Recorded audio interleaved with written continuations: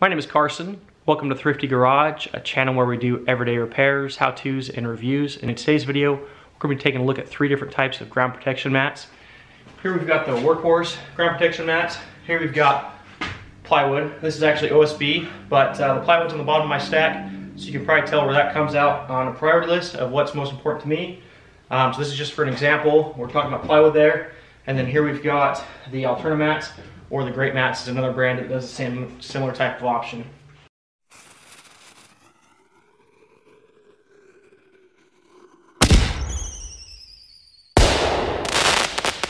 So for those that are new to the channel, I'm a landscape contractor, and we do a lot of landscape construction, and we use ground protection mats to prevent damage to existing turf and lawn as we're moving into like a backyard, for example, doing work in the backyard. We're maintaining the aesthetic of the front yard and want to try and reduce cost and having to repair that area.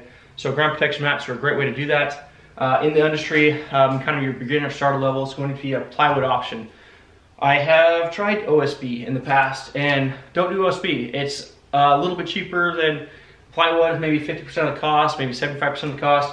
Not worth it. This stuff does not last even a quarter of the time that plywood does, and plywood doesn't last even a quarter of the time these other options do.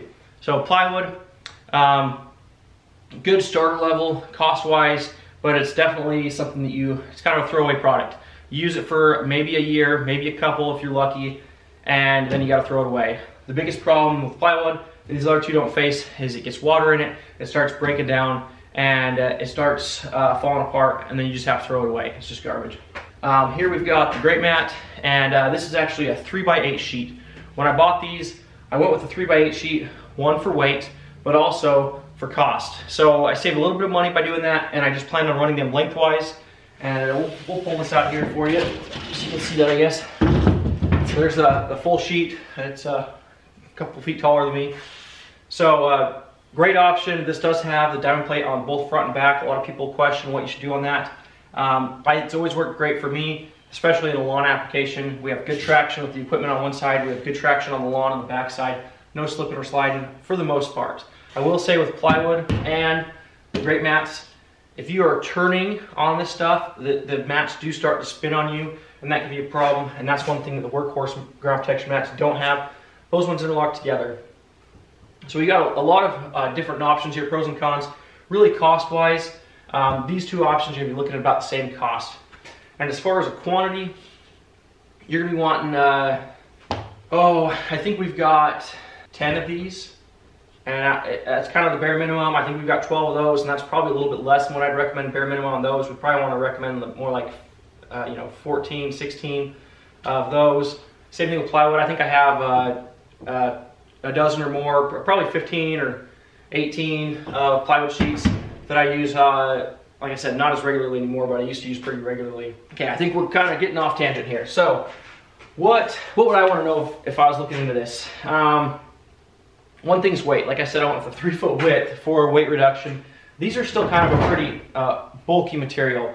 Both plywood and these Great Mats are pretty heavy. It's much more convenient if you've got 2 guys to move it. Like I said, I don't always have, I think I said that on my Workhorse video, I don't always have 2 guys to move these around, so having the ability to move around with one person is really nice. And that's where these Workhorse mats really work well. So you can, one man can lift these, move them around, but they're definitely pretty heavy. With the plywood, it kind of depends on what thickness you go with. I usually just look kind of the price point and see. Usually we're greater than a ½ inch. Anything less than that, you're going to be blown out. But these Workhorse mats are probably half the weight. I would probably pick these up 2 mats at a time, whereas I can only do 1 of these at a time. And with that, you've got some strength differences too. So one thing that makes these light is the back side of these has kind of a grid put in there. And that grid helps reduce weight, but it also takes away from the strength. So you kind of have to weigh your pros and cons on that. Check out my separate Workhorse video. If you're interested in this one specifically, I'd probably go into more detail, lay out some more of the pros and cons. Another pro to this Workhorse mat is it's got all these air holes in here. That makes a huge difference. When you're laying down plywood or these Great Mats, you have to leave the ability for air to go through them. So you want to lift these up at the end of the day. Every single day you're gonna have to lift these up, let the ground air out, and then put them back down the next day. This type of mat, you don't have to do that. You can lay them out and you're just good to go. So I would definitely, if you're gonna be on a job long term and don't wanna have to pick them up. The other thing too with these, like I said, with these, you can't really turn on the mats. But with these ones, because they lock together, you're able to drive a skid steer on them and turn around if you're in a track piece of equipment. And because of that grid on the back kind of locks to the ground, and because they're all locked together, really nice, maneuverable. These are actually really easy to lock together, and it's a pretty secure lockment system. So there you go. You got really easy to lock these together. It is a little bit easier when you walk around with the hammer. Those lock in to each tab. They've got little male and female parts that lock together on all of them. And you can split these panels in half, so you can, which is really nice. For me, on this last job we were kind of going on a little bit of a curve. And so I was able to just take a half panel and add it and scoot the channel a little bit at a time. Whereas these bigger sheets, you kind of have to, move it a 4-foot section at a time, so you can end up wasting a little bit of material. So cost on these, I would plan on spending at least $3,000 or $4,000. When you're budgeting, you might spend $1,000 for plywood sheets. You're going to spend probably $3,000 or $4,000 for the same quantity of these other ones, but these are going to last much, much longer. You might only get 3 or 6 months out of these plywood sheets. You're going to get 5, 10 years out of these bigger ones. These are not as durable. You're not going to put them through as rough conditions. If you got an air gap that you're trying to bridge, much like plywood, these are not really suited for that.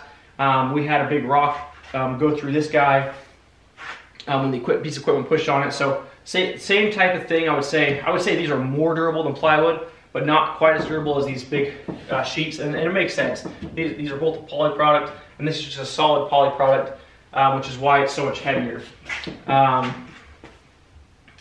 If you're looking for like an event where you're having a lot of foot traffic or even vehicle traffic on a stadium field or whatever it is, these are a great option. They do leave a little bit of the grid behind underneath, but I just kind of look at that as some aeration.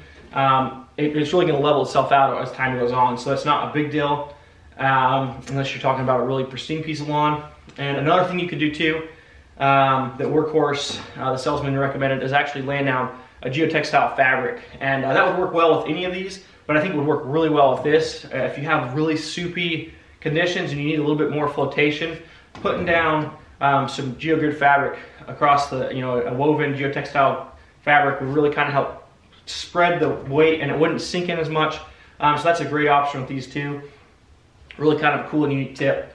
Now, if I had to decide one of these, what to buy, like I said, plywood, it's out. It was great for my business when I first started, when I didn't have as much capital to spend $3,000 or $4,000 on a kind of a starter kit. That's the bottom of my list as far as what I would choose. When you're starting, you got to start. Oh, if I had only one to choose from, it's really a hard toss-up for the Workhorse versus the Great Mats. I just don't know if I can really pin down which one would be my favorite. It really depends. It's really job specific, and the nice thing is I have a decent amount of each now, and so I can really choose job case by case what I would do. And I would even mix and match these on a job. Like right now we're on a job where we're coming off the driveway onto the side of the house, and then we're turning and then running down a straightway down through the gate. And that job, I would use these, and I would put that whole grid right by the corner of the garage so we can get around the corner and turn. And then I would run these longer mats straight out, and so it would give me the ability to turn, but also give me more distance with these. I think if I was doing more heavy applications than what I am, I would probably do the Great Mats, because I think it's just more of a bulletproof product, even though it's a little bit more cumbersome and it has some disadvantages, like it doesn't have the air pockets. If I had to choose one, considering the fact that we need to be able to lift it with one guy, and easy to move it around, maneuverability, and the ability to just set it down and leave it for an extended period of time, I honestly would probably go with the Workhorse for that reason. Again, kind of looking at your application level. If you're on that extreme application level, I would say you got to go with a more hardcore option. But if you're kind of in the middle there, where you need to protect the ground and you're needing to kind of not have the ground protection mats kind of consume your whole job. I mean, these things get pretty, you know, you're ended up spending 15 minutes at the beginning of the day, 15 minutes at the end of the day. It really starts to add up. So your cost savings, I think, are much bigger on these. So if I had to choose, I'd probably go with the Workhorse, honestly. I hate to decide, you know, just decide one. I think it depends on your application. Let me know in the comments down below what you use or what you would choose based off this video, based on your application. Let us know your application in the comments. Love to hear what everyone else is using. Any other tips and feedback, like the geotextile fabric, any other tips and tricks that people have learned, please share it in the comments down below for everyone watching this video. And I think that's everything. So, and I forgot to share. Let's talk about the dimensions on this guy right here. So this guy is a 4 foot by 3.5 foot in size.